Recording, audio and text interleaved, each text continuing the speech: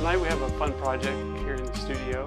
We've got a cool thing right here, and so I've recently started a remote job at home, and I really didn't have a good desk set up for that.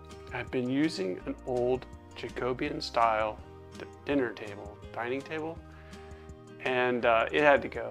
I bought it at Goodwill for about 30 bucks, maybe 6-7 years ago, and it served its purpose, but I didn't really want to get rid of all the parts, so I thought I'd repurpose the table base and create a console table for my studio space. Tonight I want to bring you along the process to show you some of the work that I've done to get where we are. If you're unsure what a Jacobean table looks like, you can search that on the internet. This was part of the base that spanned the two legs, and I took it apart. And in fact, this little section right here, there's a hole still in the base that went into. But anyways, I used to put my feet on this all the time, so I kind of missed the desk, but it was time to get something a little bit more professional. Let me show you some pictures of the before part. So this right here, sometimes I get right into a project and I forget, oh, I should take pictures. And so this is the first picture I took. And I have, you can get, they're called Craig Jig products, and I've used this a lot for like farmhouse tables and repurposed furniture. And you can see the holes and even some boards on the floor there where I've got some blue screws. If you see those blue screws, those are definitely Craig Jig screws. But this is the beginning of me putting this base together, building, using 2x4s and wood to kind of build this frame. So this is a drill. You don't have to use a power drill, but that little blue thing with the gray, I usually step on that. It's not the advised way, but I'm putting holes into all these 2x4s, cutting the wood. I also want to repurpose the skirt of the tabletop, and you'll see that coming in. So there's those clamps there. I had started breaking this thing up, and I'm like, no, save it. So that's where you see some of the clamps. But that's the top I made. I needed to get the height up. My dad helped me out a lot on that. He was doing all the boards that I'll be painting tonight later on. It's going to go on the very top of the piece, and so he was a big help. We probably spent half a day on this project. You can see a little span wood to keep the legs separated, just to keep it stable. All of it is going to need to be at least roughly sanded, and I had some, I didn't really plan the molding out correctly around the top, so I did some patching on the corners. And this is me outside doing a little sanding to kind of get those corners cleaned up and ready for paint. Of course, after this sanding, light sanding and work I did, I cleaned it with white lightning. And then I used Dixie Belle's new bonding boss. So now I have it in my studio. This is, again, just light sanding. I didn't get rid of all of the chippiness. I want to preserve the wear and tear, if you will. So this is 2 coats of bonding boss gray. And this just allowed me to have a nice clear slate for the base overall. Here are the boards. These are 2x6s, I think. And we cut them down to size, rounded the corners on a grinding sander. And this is bonding boss as well. And then this right here is chocolate, Dixie Belle's Chalk Mineral Paint Chocolate, because I'm going to distress this and I wanted brown to show. And not all the parts of the original base are brown, like the 2x4s are not brown. So this is something I've used a lot in my early years of chalk paint to get something when I'm doing distressing. Is I'll either use coffee bean or chocolate or a different color as my base coat, so that when I distress, that kind of comes through. I don't even mind if the binding boss shows up in my distressing. So tonight might be a little too soon to distress, but we might do some wet distressing, see if that looks okay. If not, I will come back and distress later on. But I don't really want to distress into the original wood. I want to stress into the chocolate, maybe lightly into the bonding boss. But the bonding boss was there to stop bleed through and also just give me a good foundation for this whole paint job. We're going to be using Dixie Belle's Vintage Duck Egg. It's going to be our next color. And on the wood, let me just show you those boards. These are the boards that you saw in the before pictures. This is bonding bossed white. I'm going to be painting it with Vintage Duck Egg. In fact, I already did some boards tonight. I have them Vintage Duck Egg. But I'm actually going to finish it with, and I didn't pull it out, just probably like fluff or white. And then I'm going to distress that, revealing this vintage duck egg. This table's probably going to set about right over there. You may not see it when it's done, but I wanted that vintage duck egg will complement the brick on the wall really well. So whenever I do distressed, I always think about the layers getting to my distressing. So in this case, I'm going to do white on vintage duck egg, but on the base, I'm doing vintage duck egg over chocolate. But the vintage duck egg is what's going to tie it all together. So that's kind of the plan. So tonight, if we have time, I'll paint the rest of these boards vintage duck egg, and this is ready for white. I just painted this maybe an hour ago. It's still a little cool, and you can kind of, when you can touch it and feel cold, it's still drying a little bit. But one of the things I want to stress that worked out really well for this project, especially when you're distressing furniture, is be messy. To me, the back and forth brush strokes and letting things drip all add to the character. So I try not to be super refined. I want to be quick, and I want that, and that's one reason why you can see some of the boss showing through. Didn't really care. I went all kinds of different directions. So when you start sanding, you're gonna get just different layers, and you want the brush stroke. So that's just my style when I'm doing distressing or want to add age. So I'm owning that distressing or aged feel overall, especially on raw wood. Like right here, this was a 2x4. I want that to feel rough as well, so I'm not going to overly sand it. Now, if I was doing something refined like a French provincial dresser, you want brush strokes to a minimum, and you want it to be really clean and smooth on that. So I'll be using Dixie Belle's Mini, probably my #1 brush that I use, just because of the width of the brush, and it just has good balance. It's a good brush overall. So when you're going through your paint, notice about how much I have on the brush. Don't overly load your brush. Now, the chocolate I really only need it on raised surfaces, because when I distress, so some of the other parts, inner sections, I didn't need chocolate because I'm not distressing in the deep areas, but I do want to get my paint there. So in this one, again, just get it on. If you need to water down your paint just a little bit to brush quicker, that's fine too, but thick paint's not a problem. It's gonna kind of feel like mint chocolate chip ice cream a little bit, just because of the two colors, but I really like vintage duck egg, one of my favorite colors. I don't know what the original colors for Dixie Belle were, but I would imagine it was probably up there near the top. Now, one of the things let me see how far I can bring in. Feel free to make a choice here to not fill in every gap. Like, I think part of the character of doing the dry brush is that I can just leave some of that brown showing through. The brown is to simulate the original wood. It may be that someone questions or wonders. It's going to be close enough to give you that illusion that it's the original wood. But this works really well for farmhouse type projects.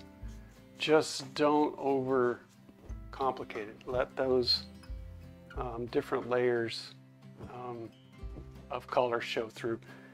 Now, I also didn't paint all of the over all of the boss, so sometimes you might have some of that gray. I really don't mind that. So just multiple directions. If you want to switch brushes, that's fine. Just get the paint on there and know that you can't possibly get paint. You could get paint in all the crevices, but since I'm distressing it, I don't mind that I don't.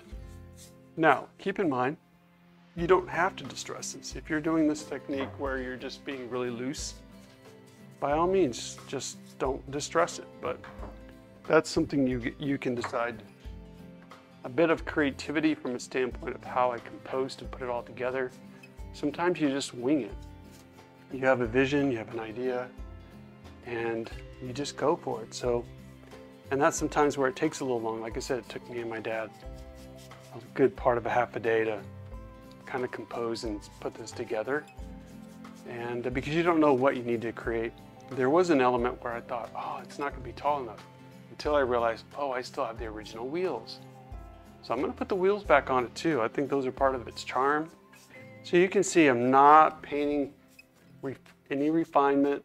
I just want to mostly cover up that chocolate. And I do know from painting all the other coats of color and bond and emboss, there are some areas in here where I'm going to get my hands dirty just because it's hard to get my brush in there. So there might be some situations where you could use a smaller brush.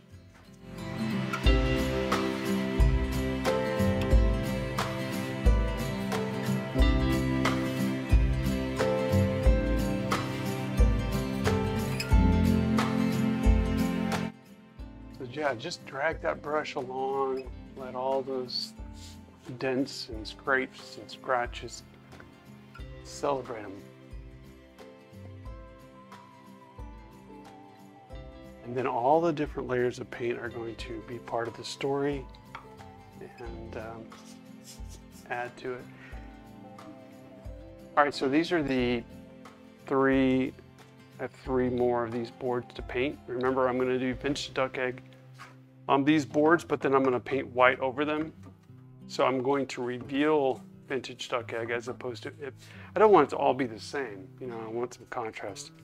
I could have chosen to stain these 2x6s, but paint, I didn't want the stain to be dark and I didn't want it to blend into my wall.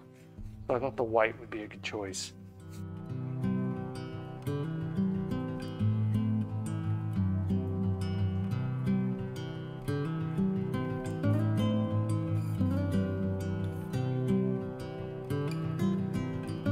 Now these I will probably use a sander, like a surf prep sander, and sand these down nice and smooth. Not removing all the paint, but just smooth enough so that any thorns and rough areas are sanded. You can also do that by hand. You don't need to use a power sander. I just like my surf prep because I can plug it in to a vacuum cleaner. I can even do it here in my studio if I want, but just gonna knock out anything that doesn't allow for it to be smooth. But just love all the character and just some of the chocolate showing through. It feels like it's the original wood. From a distance, even up close, and as we distress it, it's just gonna get more purposefully worn, if you will. So for example, oops, sorry about that. Let me just move this back. One thing you can also do is you can also wet distress early on in the process. Since a lot of this is wet, I can take a rag and just rub. So if you don't want to do regular sanding, a wet distressing would work great. Now the problem sometimes with wet distressing too soon is that the paint isn't really coming off. So just to give you an example, I could wipe major amounts of paint off. Or we can let it dry and we can put some of that back with my finger. Or you can get more of a scratch type distress with sandpaper. It really is, there's two ways about it. And it really just depends on how detailed you want to be. So I am going through the chocolate into the bonding boss, but that's okay. I really knew, it's one reason why I chose gray bonding boss, because if I sanded through, I wanted that gray to show. But this is just a different kind of distressing, and you could even do this kind of distressing and sanding, or a mixture of both. The nice thing about sanding right now, I'm not taking a chance that I'm sanding too far into the real wood. Do you see that area right there? That's wet distressing with the gray coming through. And I think that works out really well too. Going to come back. All right, so let's just come back in here with some more distressing. And you can keep multiple rags on hand. This is a lot of distressing to do by hand though.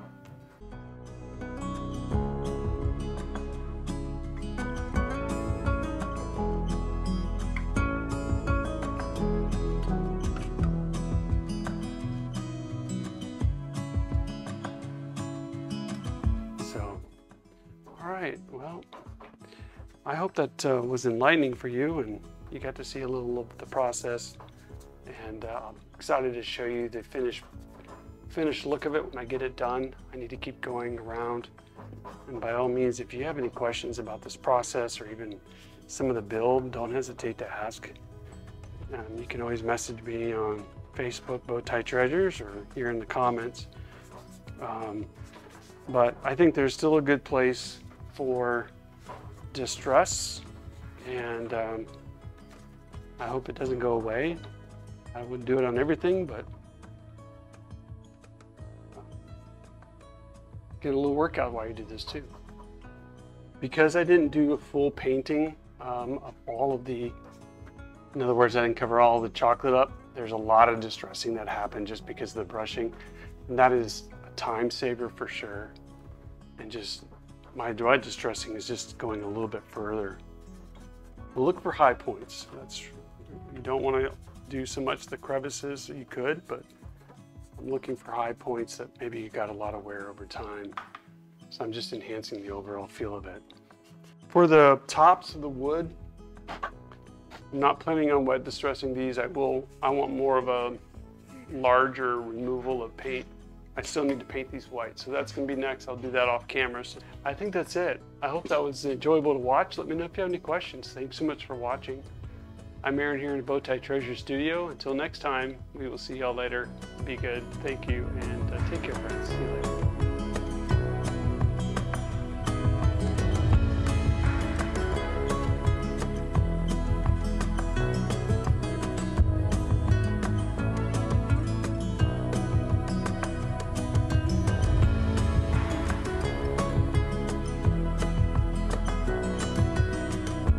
That's the end of the show. Make sure you subscribe and ring the bell before you go. Bye.